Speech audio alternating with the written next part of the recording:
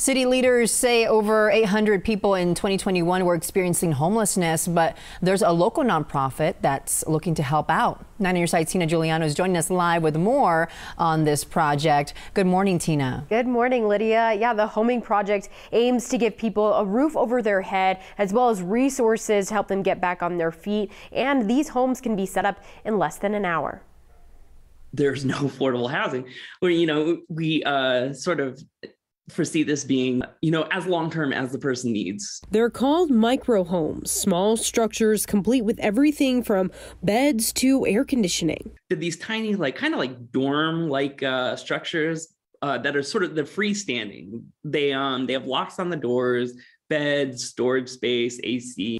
The Homing Project team aims to set up 30 of these homes here in town. With communal bathrooms and showers, as well as wraparound services like, access to medical, to treatment for illnesses.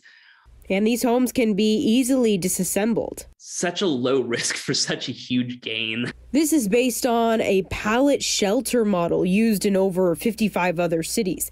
Garawal says it was important to bring this to Tucson.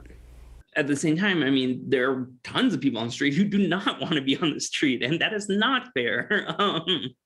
And we'd like to do everything we can to, end that.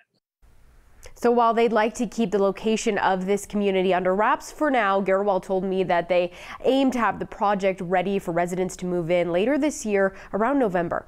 Tina Giuliano, KGUN 9 on your side.